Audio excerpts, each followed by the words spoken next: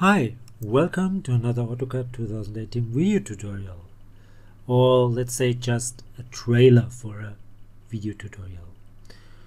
I built this 7-cylinder Radial engine with the step files, which are uploaded at grabcad.com, and I also created a new command so I could animate that assembly.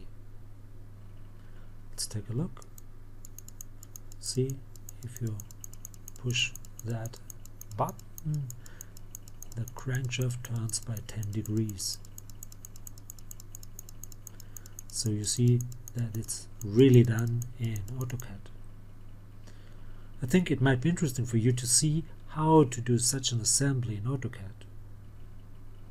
I used the parametric, which is only available in the XY plane, and I did sort of a macro for the animation.